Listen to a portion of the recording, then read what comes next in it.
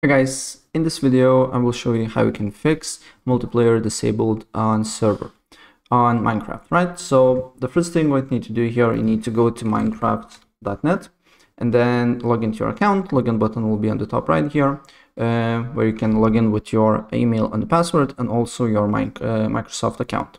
And once you do that, then you should see your profile icon here, and then you need to press on profile.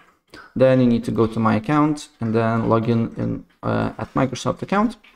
And then the next step what you need to do here is to press on your name here, and then you need to make sure that your age is selected, not under 18, because you need to be at least 18 years old, I believe, to play multiplayer. So set the date of birth to whatever you like, but also not under 18, right?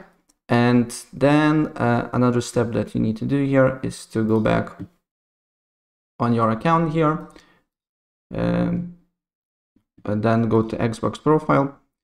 Then we need to wait for a couple of seconds here, then go to privacy settings, and then here select this one, Xbox Series, Xbox One, Windows 10 device online safety, and make sure that all these options is not blocked but allow.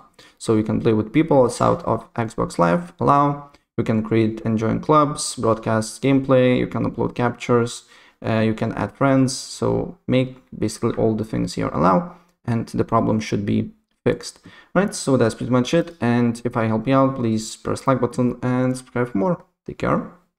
Bye.